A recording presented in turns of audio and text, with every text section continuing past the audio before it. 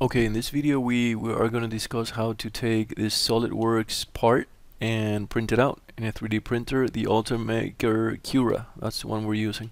So this is where we left off. That's the assembly with the breadboard in it.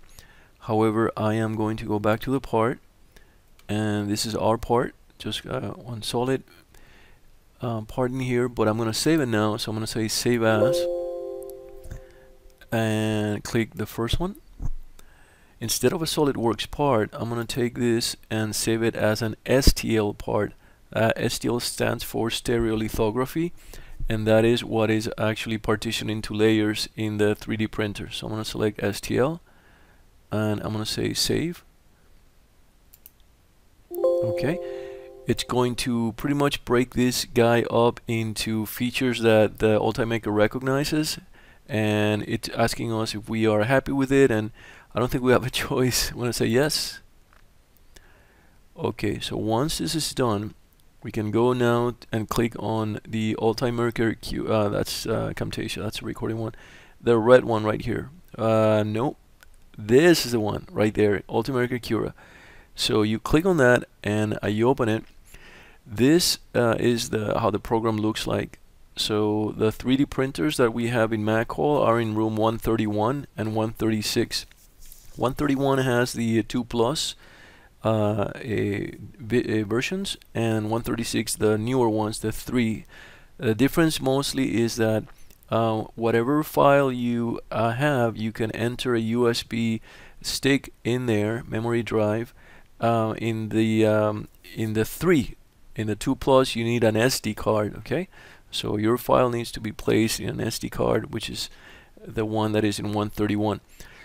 So the first thing we want to see here is want to be able to go to settings, okay, and make sure that under printer you select the one that you will be using. Okay, so by the way, this Ultimaker Cura, it's a free program that you can download from the web, and you just kind of Google this, and once you have it, you can change your under settings the type of printer.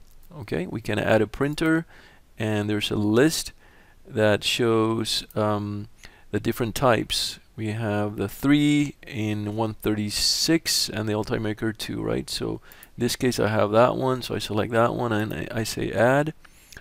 Okay, I actually had 2 of those already. So after we have this, I'm just simply going to, if you right click, by the way, with your mouse, you can move things around. If you hit on your scrolling button, you sort of pan things and you can zoom in and out with your scrolling button. So I'm going to go ahead and open the part. I'm going to say open, and we go to, let's see, Mechatronics. We're going to go week 3, and this is the fixture, and that's our stereolithography file for Cura. So I want to say open, and that brings the file like so, kind of crazy looking. So it just stood the part in there. What we need to do now is just click on the part, and as soon as I click it, I can move the part around, and on the left there is also an option to rotate the part.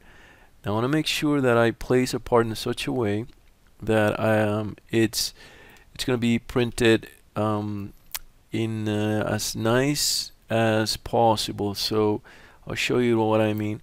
These circles, you can grab the arrow and move them around. So let's say if I move this minus 90 degrees, it'll just place my part like so, and from underneath I can see, if I see any reddish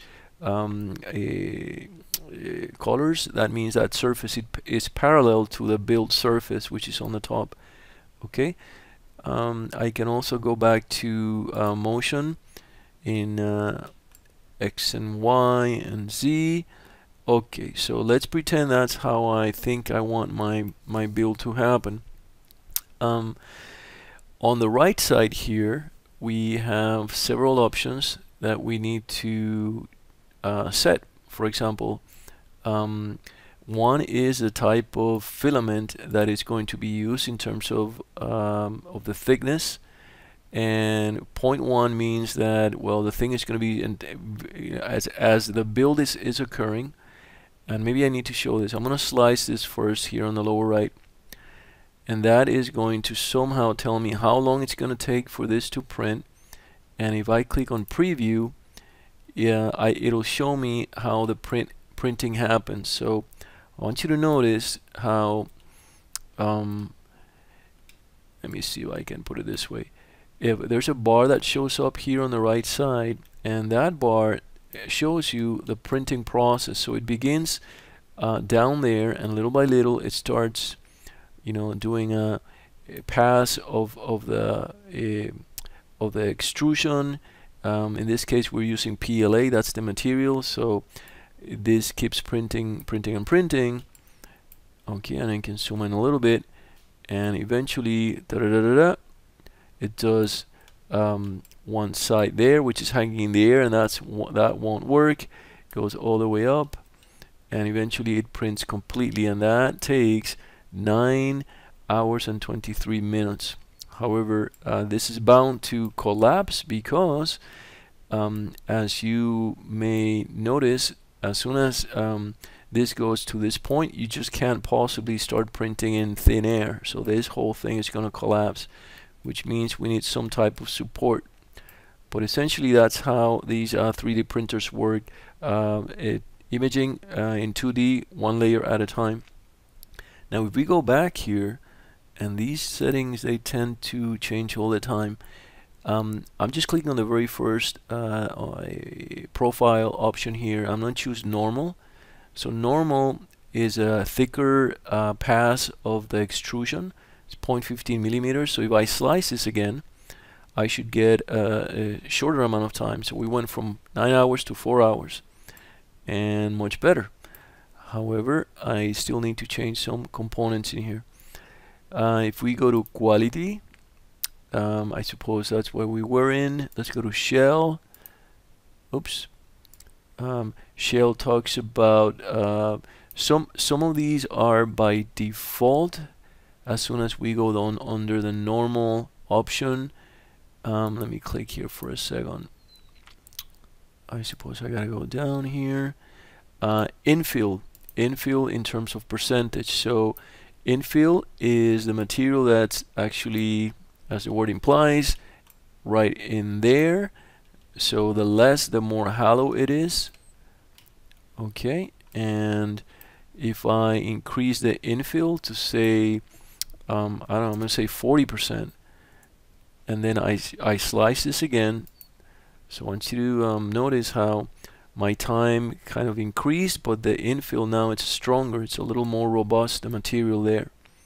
Okay, and you also have the ability to not only say how much infill you want, but also the type of pattern. You can select triangles in there. You can go to this gyroid material. Let's see how long it takes if I slice it. Okay, and that makes it a little stronger depending on the application. So that's another type of infill. And I can say, yeah, 40% is not going to do it, maybe 60.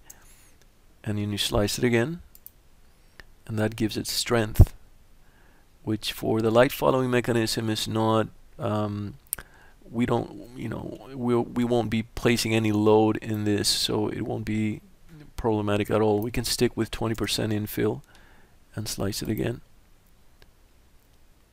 Okay, so we slice that again, and even forget about the gyroid guy. Let's go with lines, and that should be fine. Okay, so now it takes 4 hours 20 minutes. All right, then we moving on with the options. We can choose material, and under material, all right, if this wants to open, okay, so this is apparently new. We usually use PLA in the printers. That's a type of thermoplastic, and it apparently you have some properties here.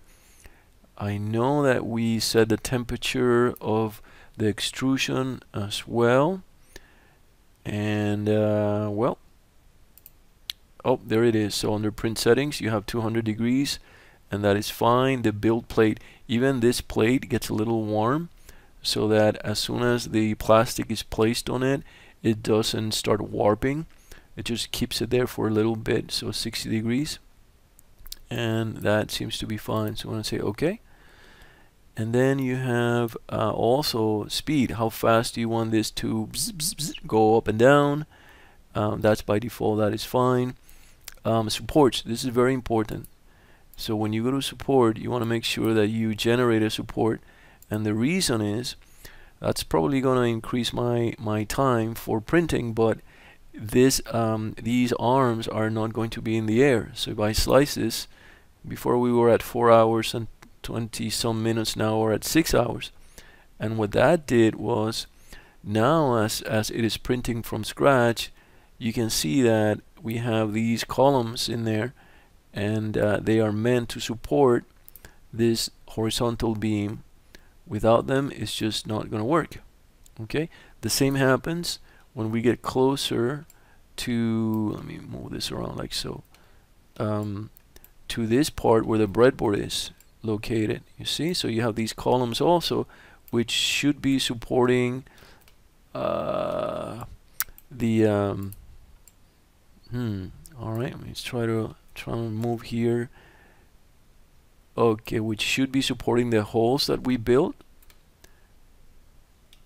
It's getting a little nauseous here, but there they are. Okay, so we had some holes in there. This is the first one, and without the support, it's very difficult to do that. So a little 2 more hours to go because of that. And then in the end, we have build plate adhesion. Now we expand that. It talks about the different options we have when the printer first starts printing. For example, skirt. If you choose skirt, that means that at first, if we're going to slice this, it simply creates sort of that little line outside, and that is to give you an idea, this little line right there, of the size of your print in case you sort of change your mind before it starts printing. Typical one used, you can use a brim, and you slice it again, and with the brim, you can see that the support is a little more robust in the beginning. So I'm going to lower the scale, and this is just better, so the part is not moving around when you start. And I think raft is a little stronger. Let's see if it's true. Yep. And if I lower this print, this is how the base begins. Okay, so different options that we can play with. I suggest maybe we'll stick with brim, because once this starts building, the first couple of minutes is essential that we don't leave, because if things go crazy here, it'll be like spaghetti. It's a PLA all over the place. It's very easy for the plastic to detach from the build plate, and obviously you want to make sure that this foundation is pretty strong before the whole build continues. So once we have all these options, we can save it to file, right? So let's say we're happy. Going back to the Ultimaker, this is the 2+, so you do need an SD card. If you're using the 3, you use a USB.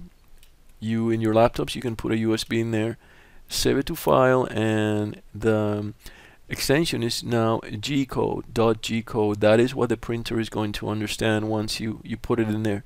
So I can just simply save it like that. I'm going to say save, and it's ready to go. If I had inserted a pen drive or an SD card into my laptop, this immediately recognizes that it's just going to save it to that external memory stick.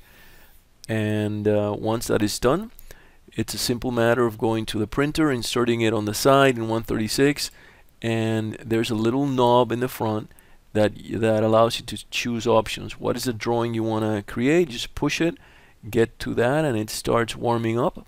After that, your build begins.